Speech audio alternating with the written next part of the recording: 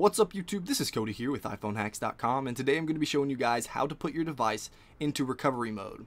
Now this is going to be helpful if your phone is stuck on a reboot loop or if you're just stuck on the Apple logo. You can restore your device using this method.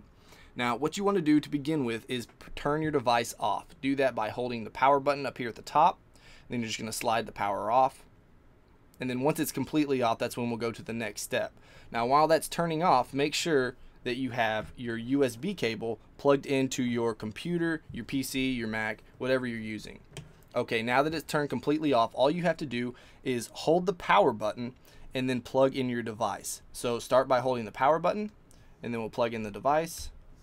Continue holding the power button until it gets past this Apple logo and gives you this screen right here. Once you get this screen, that means you're in recovery mode. You'll also see on my Mac back here that it says iTunes has detected an iPhone in recovery mode. You must restore this phone before it can be used with iTunes. So if you were actually going to continue through the process, you would just click OK and then click Restore iPhone. So I'm not going to do that because I don't want to restore my iPhone, and there's nothing wrong with it right now. But if that is the issue with your device, then this may be a solution for you. So definitely give it a shot.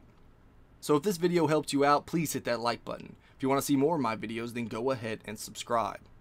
Alright guys, until next time. This is Cody with iPhoneHacks.com.